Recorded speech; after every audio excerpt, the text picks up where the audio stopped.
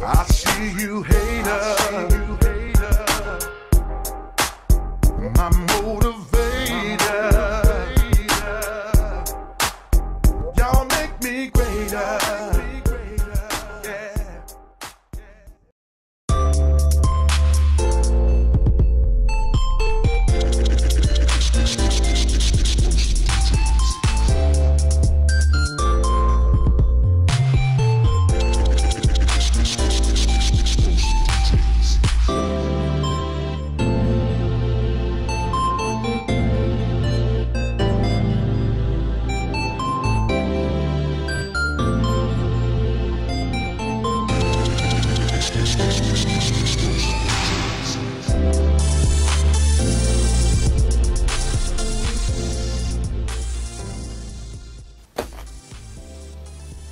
Alright, YouTube, y'all probably can remember this helmet here back when I painted this one and another one just like it. This was the one that fell. I just never did do anything else to it, so I said I need to get back out here in the booth, so I need to paint something to get back motivated. Also, I could put out another video for y'all. So I'm gonna go ahead and fix this and put a little custom paint on it. I had started peeling it back where it fell and started chipping up at. So I'm trying to peel it all back. Then I'm gonna take my DA sander and I'm gonna feather edge all this in. Then I'm gonna prime it. But I'm gonna take you through the steps of doing it with me. I just wanted to show y'all how it looked before I start. Got a little scratch here, scrape. One at the top. Over up in here. But I think I done got all the pieces straight back so I can feather edge it.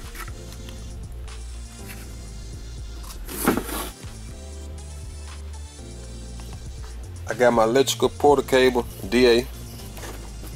I've been having it ever since I've been back doing auto body and paint. They ain't never let me down. It's a good one. I got a piece of 320 sandpaper on the DA. I think that ought to be good enough to knock it down. I started right here, so I'm gonna go ahead and knock all this down. Probably go ahead and sand it all back down and feather edge these little cracks.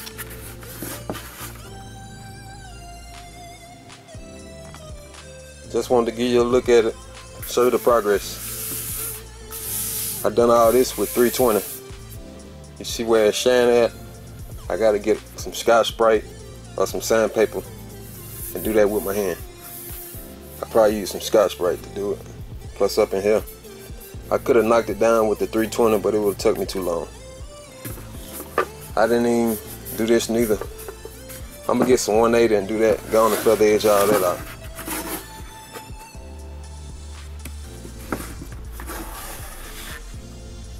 It's my 180 here.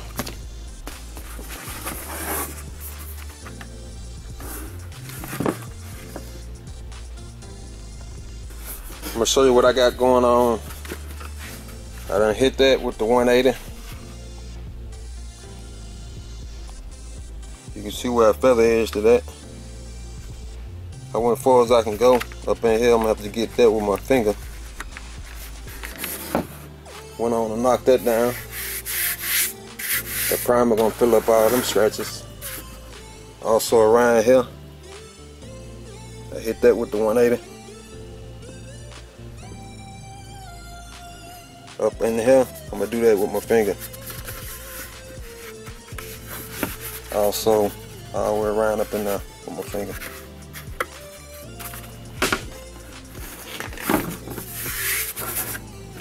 Let me get that going, then I'll cut it back on. Progress on the feather edge. I got it all feather edge.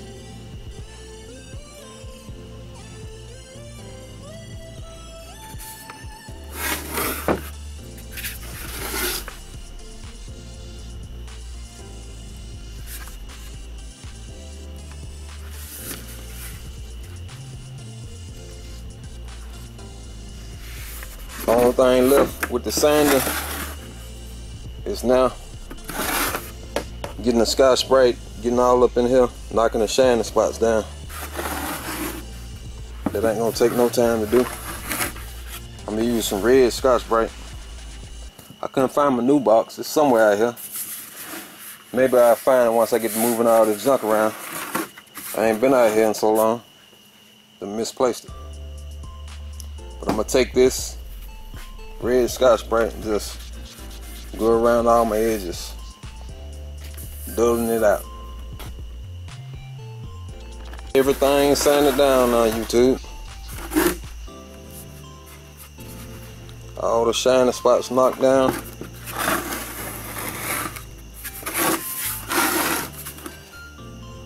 What I'm gonna do now, I'm finna put some 320 back on the DA. Then I'm gonna hit all the spots what I hit with 180. I'm gonna knock them 180 scratches down to 320. Then I'll be ready for some primer.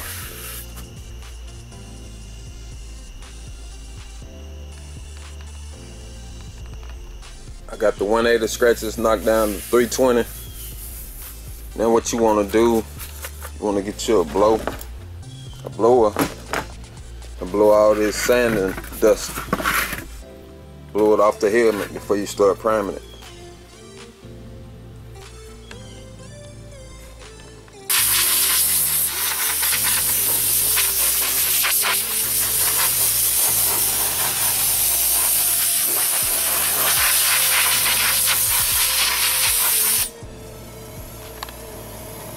YouTube, I'm ready for some primer now. When I start priming, I'm gonna spray in these areas first, so I can build it back up to the original paint. I'm gonna spray about 3 coats in these areas.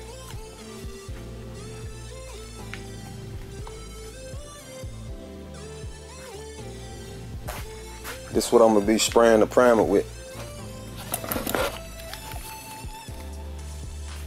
Saddle Jet 1000B RP 1.3 tip.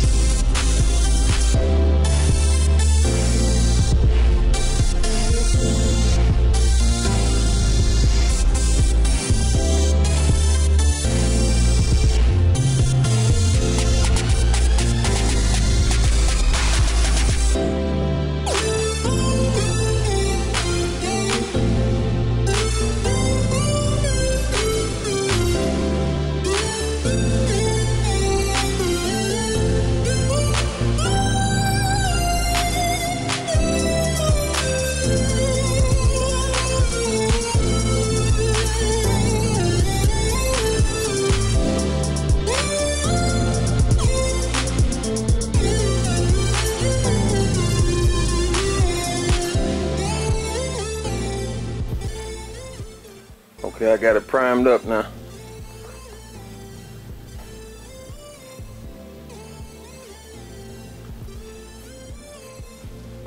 Now what I'm finna do, I'm finna put a guide coat on it.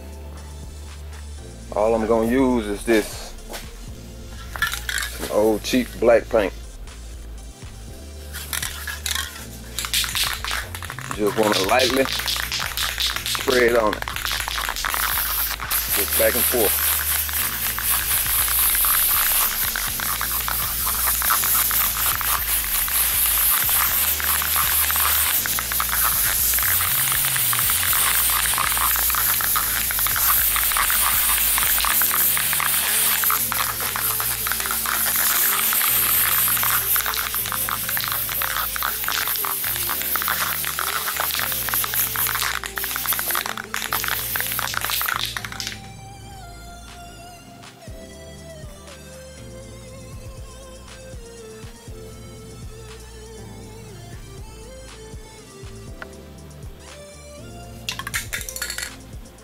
Alright y'all, it's dried up now. Just wanted to give y'all a look at it before I start wet sanding. Let me take it down so I can show you something. See that line there? I'm gonna have to get that out when I wet sand it. It ain't gonna be no problem. Another spot right there. But all in all, it's gonna be pretty easy. Ain't gonna be bad at all. Little spot right there. But what I'm gonna do, I got my soap and water in a bucket. I got some 400 wet sandpaper. I'm gonna fold it up, get my soft sponge, put it in the bucket, and go to wet sanding.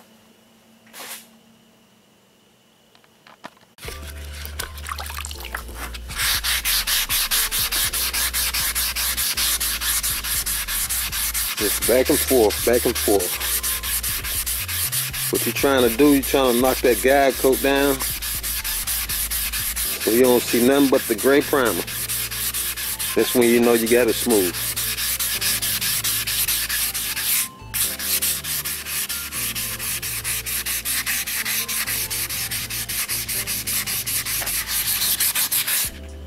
You gotta make sure you keep it wet though. That little spot there, I went below the primer, but that'll be okay.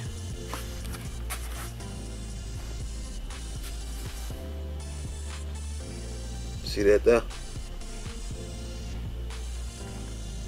I'll show y'all this right quick. Y'all remember this where it was chipping up, where I peeled it back, where it was chipping up at? You see what that guide coat will do? It'll show you the low spots. So I'm gonna have to keep going down till I knock that black off. Then it'll be smooth. It's pretty much smooth now though, but you know it's low because it's got the little guide coat still on it. I don't understand. Wilford love it.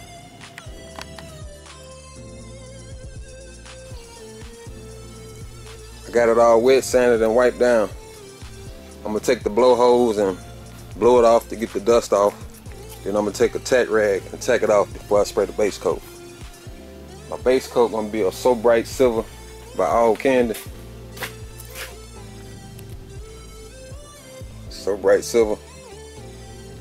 And I'm gonna be spraying it out of this Satin Mini Jet 4400 HVLP.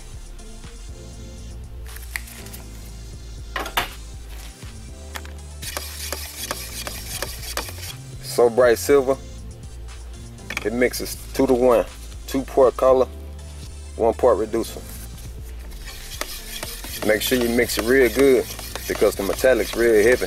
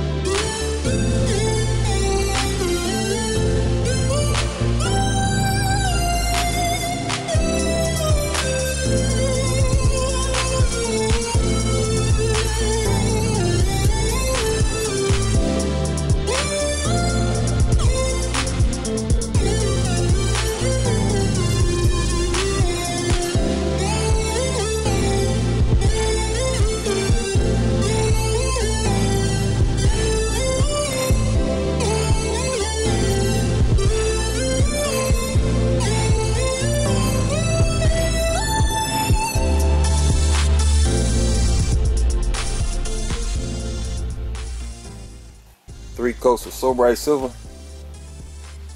Lay it down real good.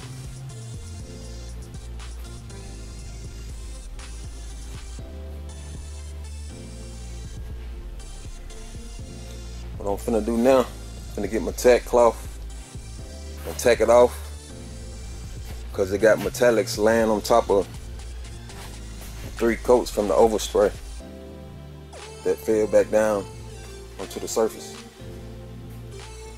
Tack it off and get it real smooth. Then I'll be ready for my marble effect. Alright, I got it tacked off. What I was saying earlier, I'm gonna do a marble effect. You could do it a couple of ways. Most folks do it like this. They put a black base coat, then they come up with a gray top coat and put plastic all over the top coat while it's still wet, and hit it in with your hand or whatever, then pull it up. That'll leave a marble effect. But I'm gonna do it a different way. I went with a gray base coat, then I'm gonna go with the black top coat, but it's gonna be done different. I'm gonna cut you back on in a minute and show you.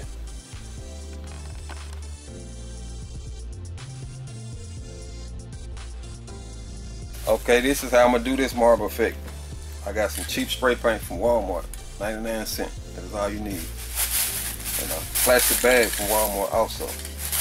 What you wanna do, ball it up, make sure you shake it up, and spray the bag.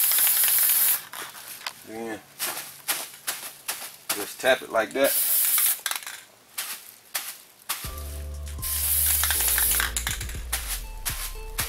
It's gonna give you like a marble effect.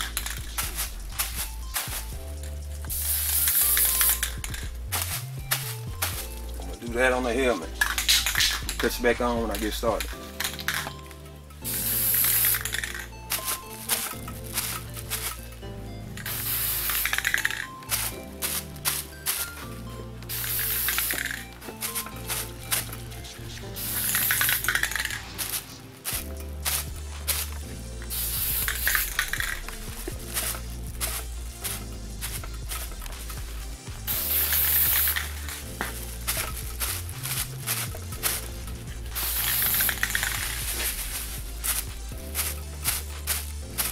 I got my effect down. It kind of look like real tree camouflage.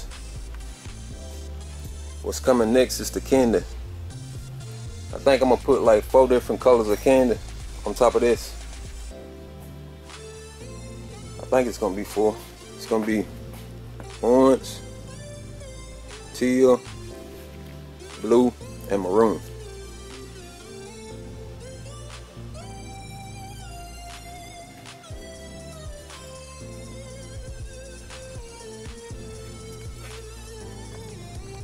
Got undecided which cups I'm gonna use. I'm gonna use my 3M PPS system cups. I was just gonna use this small cup, but I would have had to keep on cleaning it out because I'm going with 5 different colors of candy. So let me mix up the paint and I'm gonna cut you back on.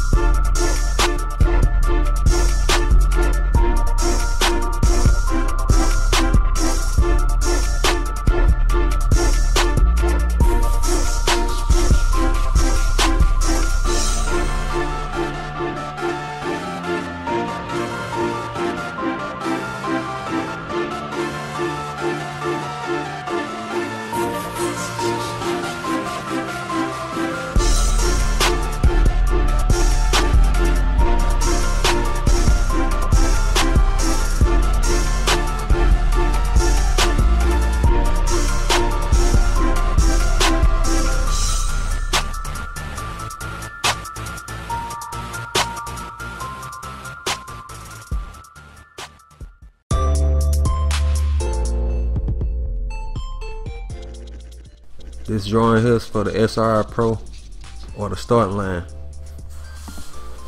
We're gonna copy the link, go over here and paste it, search,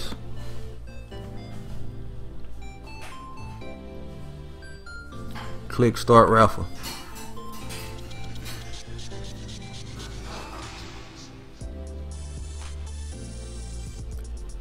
And the winner is Bosco the Pro. He wants the SRI Pro. I see you still killing them on the wet, bro. Salute. Alright, Bosco, send me your contact information and I'll get the gun out to you. Thanks, everybody.